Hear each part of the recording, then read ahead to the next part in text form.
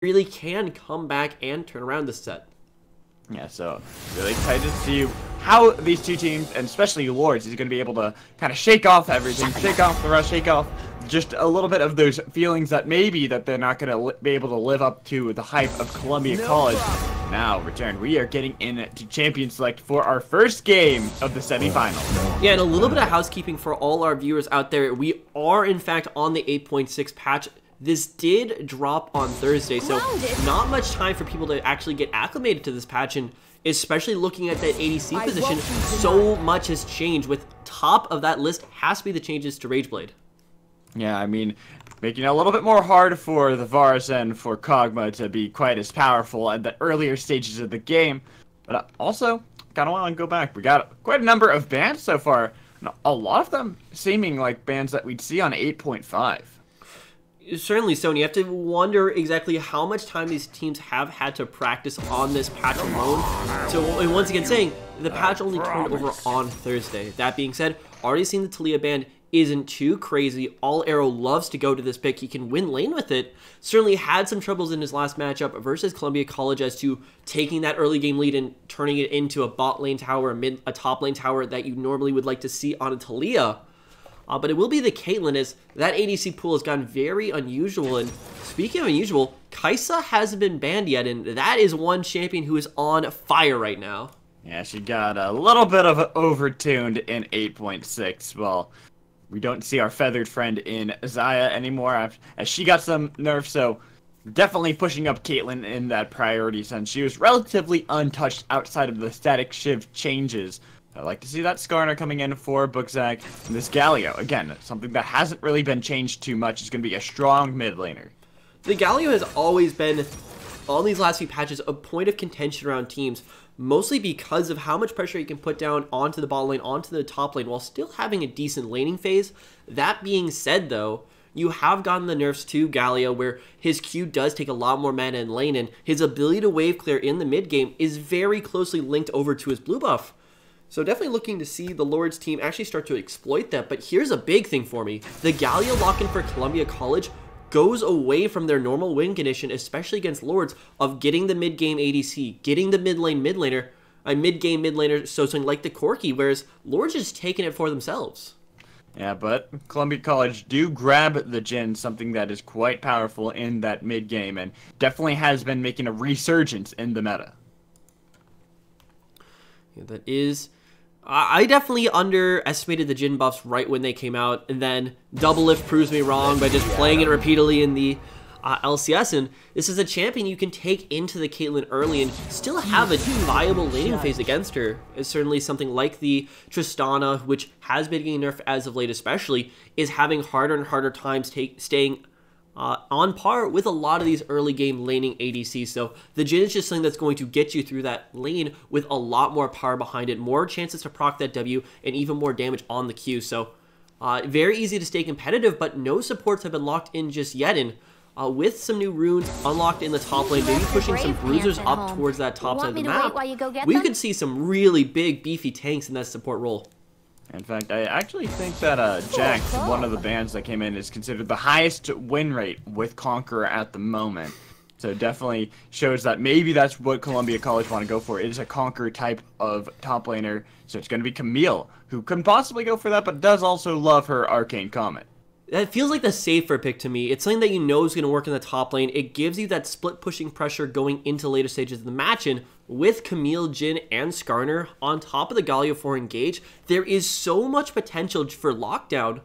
But once again, comparing this set to the set we saw before where CC just 2-0s Lourdes, they have swapped roles. Lourdes is now playing that mid-game teamfight composition, whereas Columbia College, they want to find these picks.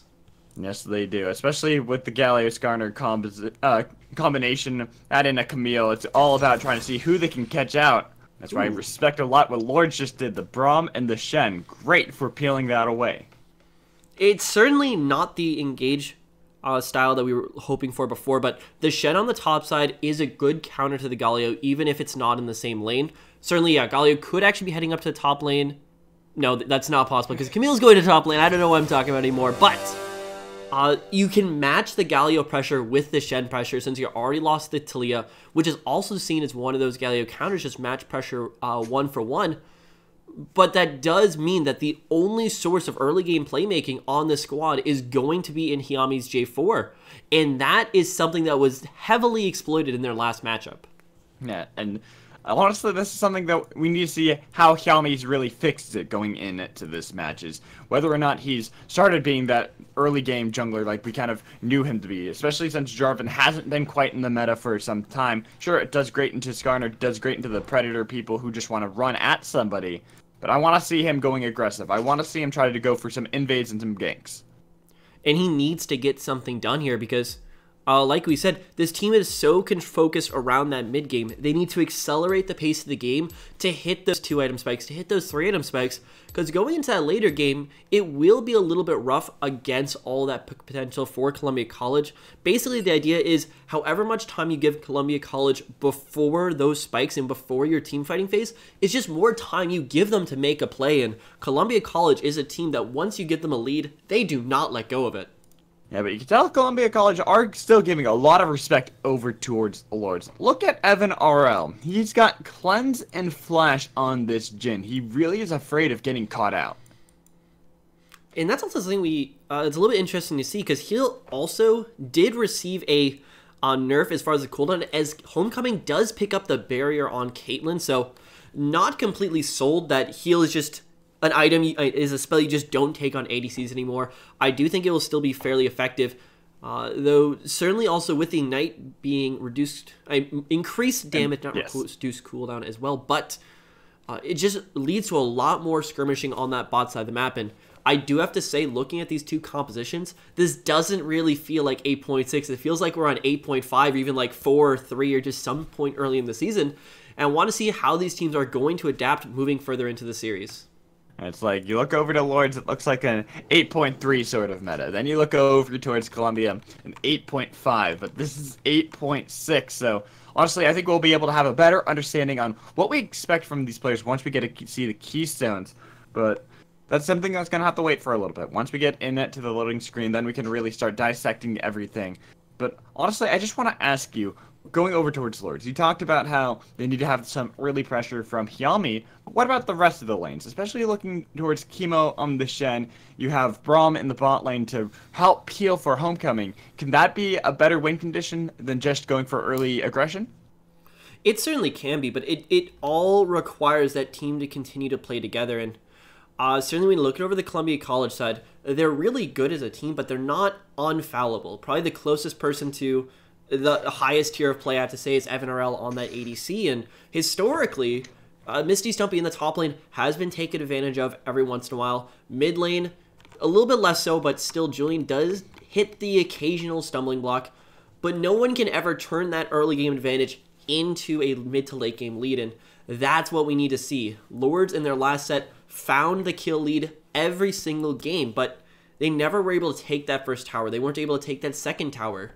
And it's that kind of snowballing that Columbia College almost plays an SKT style against. They just wait for you to make a mistake, and then they just win the game. So true, and this is why Columbia College has been undefeated so far in to college lulls. Such a strong team, they just have such great coordination and really can punish these minor mistakes that normal squads you'd say, oh, that's just a minor mistake, nothing's going to happen. But like I said, the SKT style of being able to really go into the face of Lourdes. But I honestly think Lourdes have a good composition still. It's 8.6, changes are abound everywhere. The only thing that I think will truly matter is going to be the Caitlyn with the static shiv nerfs. I mean, honestly, if you hit the nameplates and just ask, okay, which one do you think is Lourdes? Which one do you think is Columbia College? I would have completely swapped this. But now, Columbia College trying to play the aggressive style in Lourdes almost a little bit on the back foot with those scaling lanes. I need to see if Lourdes is actually comfortable playing this style, because it is definitely a step removed from what they normally go for. Interesting that now that we get the champ loadout screen, we actually got to see that nobody took the new keystone, unfortunately. I was really hoping Misty Stumpy would give us some fun times to be able to talk about that, but going with the tried and true in the arcane comment. that's not really too shocking for me, especially into a matchup against somebody like that Tank Shen top lane. You just want to whittle him down. It's why Gnar was on top of the meta for so incredibly long. It's why Sion came up, and it's why Camille came up, both having the ability to use that arcane combo to really bully out those lanes. But right now, not too much is going to be changing. I guarantee you, though, as the series goes on, you will start seeing that Conquer rune start coming out, because that is just the key unlocking mechanism for bruisers in this top side. Especially into some of these things, getting that bonus true damage towards them, so even if they build the resistances, it doesn't really help them out too much, is not something to scoff at. Oh no, not even close. If you have someone with Conquer who just starts popping off, so much of that damage comes around, but Lourdes! No, double stun into the taunt. Beautiful stuff. Getting the flash out of Homecoming already. And Artemis taken so low. Lourdes, I'm not sure that trying to play Dominion was worth it there. Yeah, they had absolutely no backup. Hiyami and Chemo already moved up to that top side, and that is just good early game planning coming out of Columbia College. And already a little bit of... It looks like just a nice little leash left by Misty Stumpy there. Misty Stumpy doing what he loves to do, going for that early aggression when he knows that he's not really going to be for punished. Some fighting.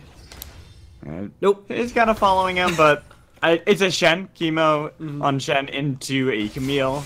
Though it is a good pick into the Camille, I don't know if you want to go for a one-on-one at level 1. That is definitely not the most optimal way to play that one. Although there was Misty Stumpy kind of hanging around the bush, maybe looking for some early fighting, but... speaking of early fighting, Evan RL is the core member to watch here for Columbia College. It seems like each and every match he just finds some way to pop off, and now Homecoming is nothing.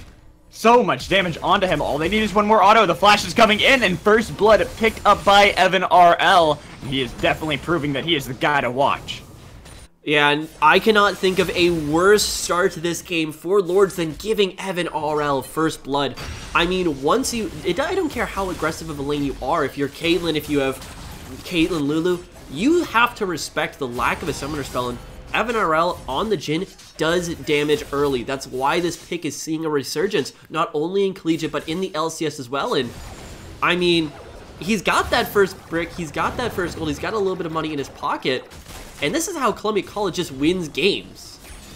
Exactly. I mean, we didn't expect to see this amount of early aggression out of them, but Columbia College do like to prove us wrong with how they love to play.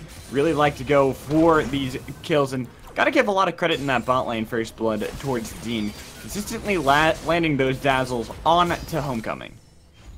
Yeah, he is playing this one incredibly well. Dean, if he doesn't land that stun, you don't get the kill out from there, and that's just knowing that. I mean, it's not the hardest thing in the world to know that, oh, we just saw Caitlyn blow her flash, we can go aggressive on her, but it's that state of mind, knowing exactly when you can punish, that really starts separating out some of these supports. The mid-tier from the great, and, oh, top lane.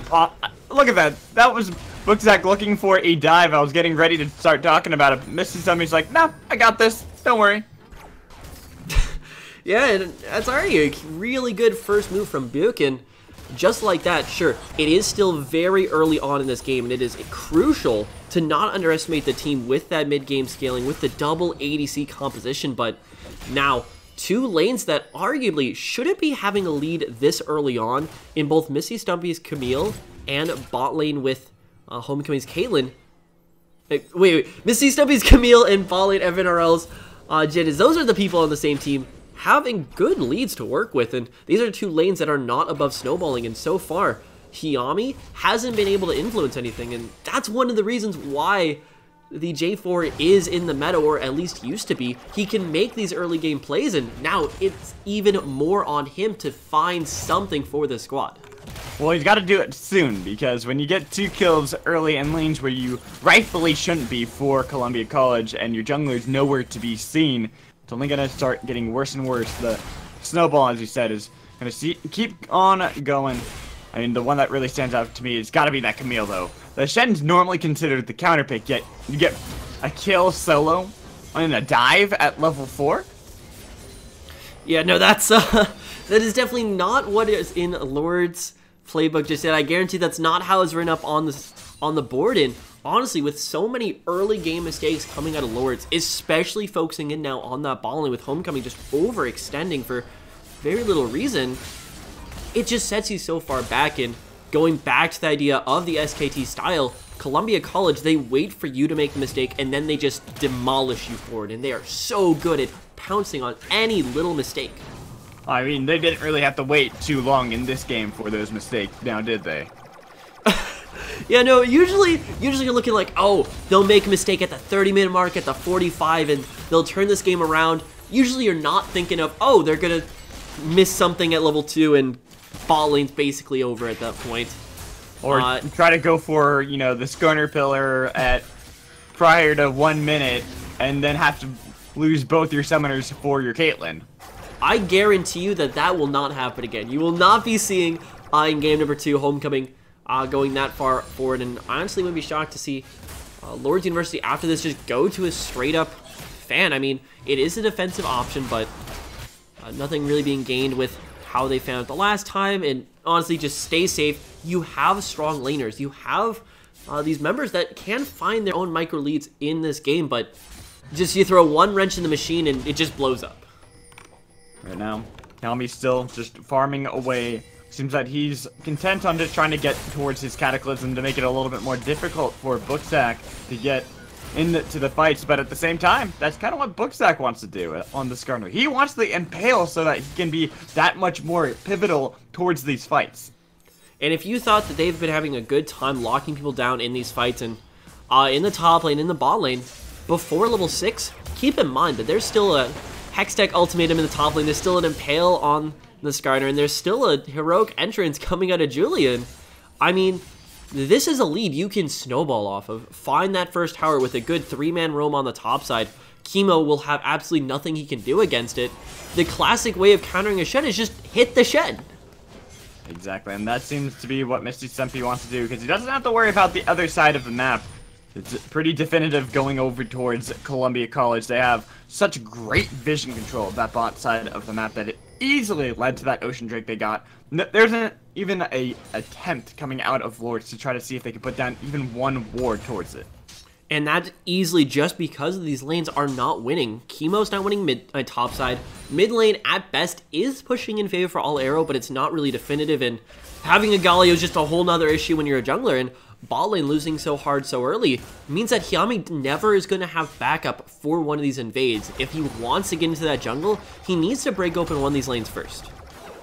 He's got to break open one of these lanes, but at the same time, like we talked about with that vision, it's pretty hard for you to try to go for a gank when it's like, hey, he's most likely top side. We haven't seen him bot in a while. So I like Booksack and where he's tried going to try to go for this, and talk about targeting the source of the globals, take out Chemo, pull him back into the fight. They take him down again. Not even going to be able to use Flash, and Columbia College right now are just targeting every single point on the map where Lourdes could use the team fight. I mean, when you're this far down, you're probably thinking, okay, we've got the Shen ulti, let's make something happen on this bot side, take out the Shen. This Caitlyn's going to be a menace to our bot laner, Evan RL. Let's take out the Caitlyn, and now you got to start looking towards this mid lane, because the last real team fighting member who's going to be on this item curve is All Arrow in the mid lane, and sure, he's doing a pretty good job staying up in CS. It's what you'd expect into the Galio matchup, but I mean, with the Camille, with the Skarner, with the Galio, you gotta wonder how long can this man stay safe? I mean, the biggest thing is it's into a Galio, like you just mentioned, where he doesn't necessarily care if he's getting ahead or not. He's gonna be impactful regardless. All he needs to do is get close enough to the Skarner, who's running right into the back line, to put the heroic entrance onto him. Certainly, and in the late game, I don't care who on Lourdes University side you jump onto, but if you hit the Impale, the Hextech Ultimatum, that person is not leaving. I don't care how far behind Julian is, he is still an amazing CC bot. And Lourdes, to counter this, they need to find their way to get to the team fights, because if they do, there's a lot of magic damage lacking on the side of Columbia College. They do have the ability to team fight, and even Columbia College having Jhin as the ADC, it's not ideal for the situation, but they're playing to their strengths right now, and unless Lourdes are going to be able to break something open, get these guys to their team fighting points, they're going to be very hard-pressed to actually get to a team fight. But it's a good move by Lourdes. Their attempted control of the vision in the bot side of the map, even though the dragon is gone. So I'm trying to make sure that they can keep Booksack in range, because It's a level 7 Skarner. He's going to have the Impale. It's already back up from his last adventure in the top side of the map. As long as you can spot him out, it should be a little bit easier for possible roams or possible ganks from Kiyomi. Certainly so, but now it's 10.5 minutes, and Kiyomi hasn't actually made an aggressive move on the map. And I mean, J4 is not a pick you normally see on this meta. Sure, he's kind of every once in a while when you really need that early game pressure, but in the late game, he just falls so unbelievably off.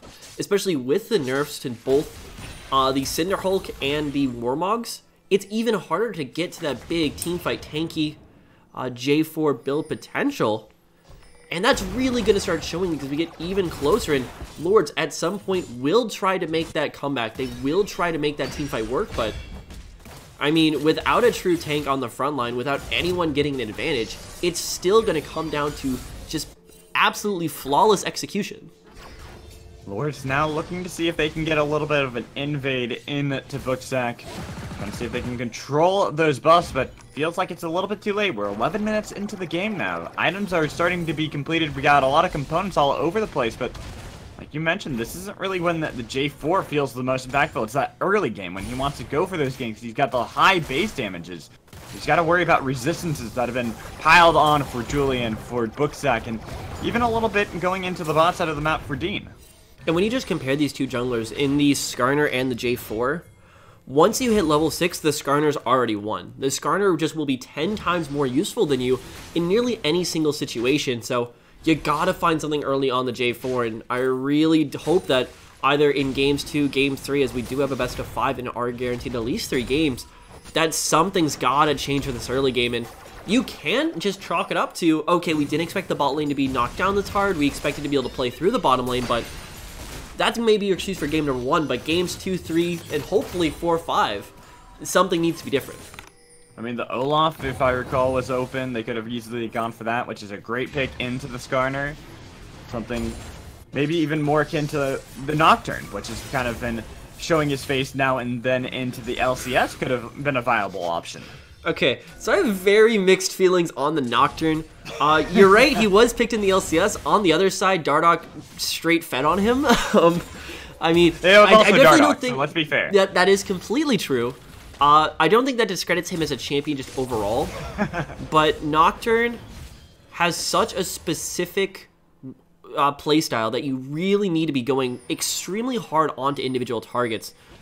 Where if your whole game plan is just to shut down Evan RL, sure, that is a perfectly fine choice, especially if you get knocked down a few in the pick bans, maybe Skarner's not available for you, or something to that extent, or Olaf's not available. That is an option, but I personally wouldn't recommend it to the Lourdes squad right now, and this could be the second drag of the game, and Columbia College, this is so far a perfect game for them. But this could be the attempt coming in from Lourdes. They want to see if they can get anything, but before the flag and drag the Impale landed, even with the Staying United, it's trying to keep Hiame alive, but here comes the Cosmic Gradients to give them a lot of health back and the resistances that they need with the teleport from Misty Stun being completed, the backline being decimated. They don't even have to worry about Artemis because they're taking down everybody who's seeming like a tank as they got 4 kills because they finally got Homecoming, and actually that ends up being the ace for Columbia. And that's just an incredibly poor teamfight decision coming out of Lourdes. The one shining point that they could always point to in that was they have not lost a tower yet. They haven't lost a convincing teamfight, and they still have time to scale. But before All Arrow even has the Triforce, before even boots are required for Homecoming, he only has the Infinity Edge in the pocket, they try for a teamfight. They try to contest the Infernal, and I mean, you just gotta wait until you are ready, and at that point, they play right into Columbia College's hands. They don't get the surprise factor, they don't get the initial engage with Yami being locked down, and they just don't even come close to taking that fight. Not at all, and returned, that was a 14-minute clean ace from Columbia. Not just that, they get the tower, first brick gold bot lane, they get the Infernal Drake as well. Everything is going right for Columbia. And the biggest thing is they're not making that many plays. The only 2 plays I can really point to was the top lane roam from Buck, able to knock down Chemo, and just Dean on the bottom lane landing the stun at the very beginning of the match. This isn't Columbia just completely destroying the members of Lourdes in the lanes. They're just winning the map. They're trying to see if they can go for the dive from Lourdes onto Evan RL, but Dean was in the area and he stopped Yami from being able to go under the tower and kept his AD carry alive. Sure, he got poked out pretty heavily. He was able to keep the perfect game hopes in the hands of Colombia.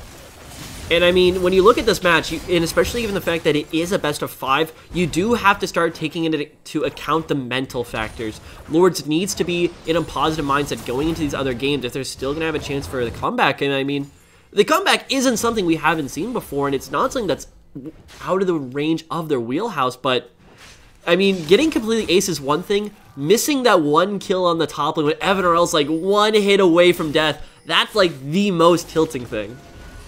So yeah, you talk about that being the most tilting thing, but there's a lot of things that I've seen this game that for Lourdes, they really got to look at and say, we cannot make this mistake again. We cannot allow this to happen. That just being one of many. Yeah, that whiteboard is going to be filled in this post-game, and Chillingwalk, the head coach for Lourdes, is going to have his work cut out for him. I really do think that this game, and what it feels like, is Lourdes came into this match with a very strict set of events they needed to happen. They needed bot lane to get the lead. They needed to allow Hyami to really play through this bot side of the jungle, solidifying control for both the ADC and the mid laner to hit that mid to late game, use Chemo as kind of the low economy guy in the top lane you can always count on, and just play through there. But one little fight going the wrong way, actually it wasn't even a fight, it was just one pre-level 1 roam over on the bot side, Homecoming moving up to that Dominion Skarner shrine, and that just throws the entire game plan off. And like a potential fight coming into the top side of the map. Here's the heroic entrance with the Cosmic Radiance knocking up Artemis. The curtain call laid out to slow down Artemis. They're focusing so much on to that support that they forgot all about Evan RL. Hyami was onto him, but he's alone in this backline. Cataclysm coming down with the Stand United, but it's not in time to save his life as he goes down and Pale to drag back Homecoming so he cannot escape. The Dazzle to finish off Artemis, so it's another 3 kills into the pockets of Colombia, all the while Misty Steppy laying down the law in the bot lane. I mean, one item has finally been achieved absolutely everywhere on this map, but think of how much time Lourdes had on that engage. They had a solid 3 seconds where they could just go on anyone they wanted to, or at least anyone that was within range, and they barely got CC Dean down by like, it looks like 200 HP, honestly, and then the Taric ultimate comes down and nothing else can go across. Heroic entrance, everyone knocked around, and Hyami trying to dive the backline. And this is now just too big of a advantage to fight through. I mean, you gotta look for that 2 item, you gotta look for that 3 item, but honestly, by the time that carries for Lourdes makes it to the 2-3 item mark, I wouldn't be shocked to see Columbia College on 5. All this while, towers being taken across the map. We saw tier 2 in the bot lane and tier 1 in the top lane. A lot of gold into the pockets of Colombia.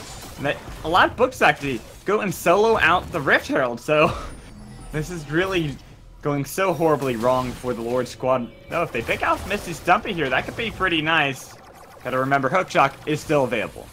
I mean, anything they can get is just more than they can ever hope for at this point. They need literally any single advantage that Columbia College is willing to toss them right now, and I think this match is very telling so far, especially given that this is basically the swapping of the playstyle. Lourdes playing the more disciplined, mid-game team fighting composition that wants to get to those items and win through fights.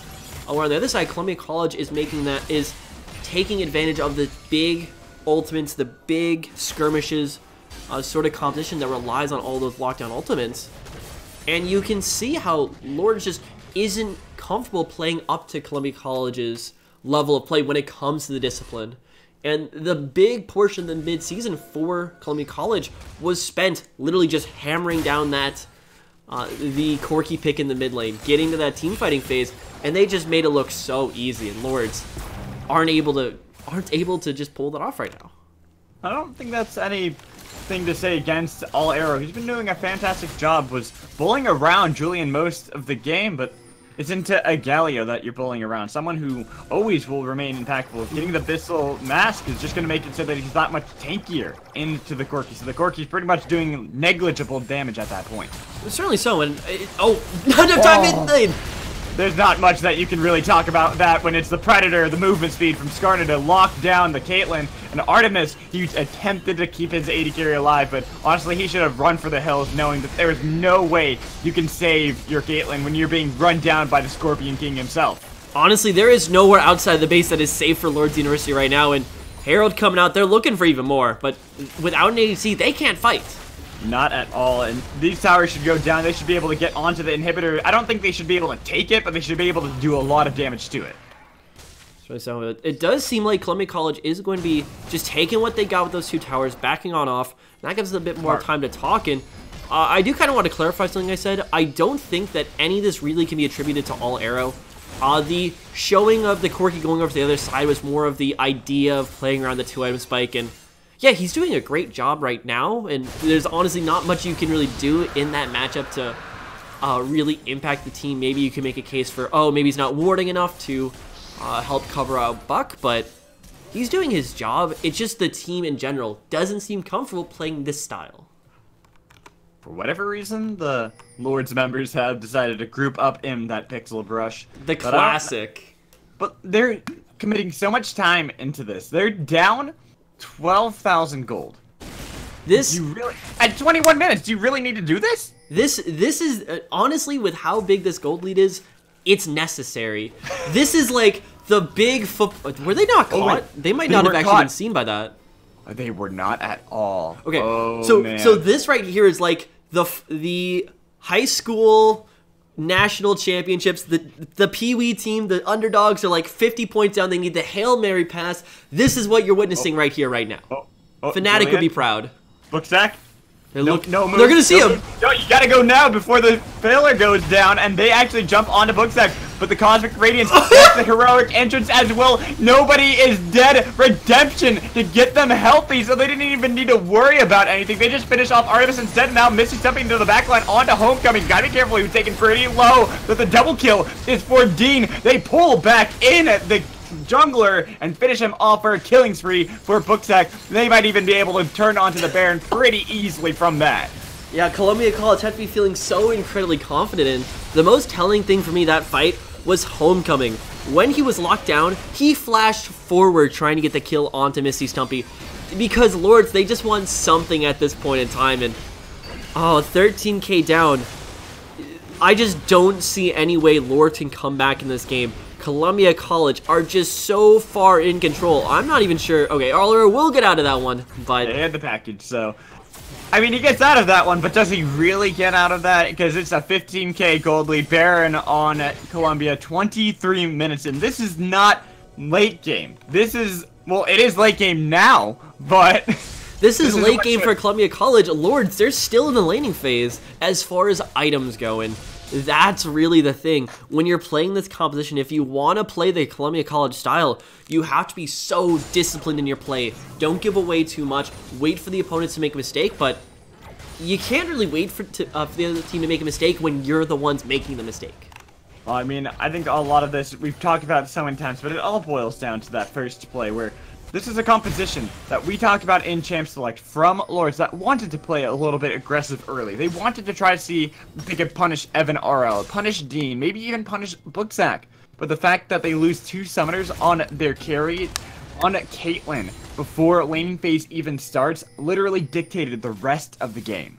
Yeah, it's like you're putting together one of those cheerleading like pyramids, and unfortunately if the guy at the bottom dies, everyone else is just going to come toppling down, and very unlikely to win the state championships at that point. And Columbia College now are pressing pretty hard. They want an inhibitor.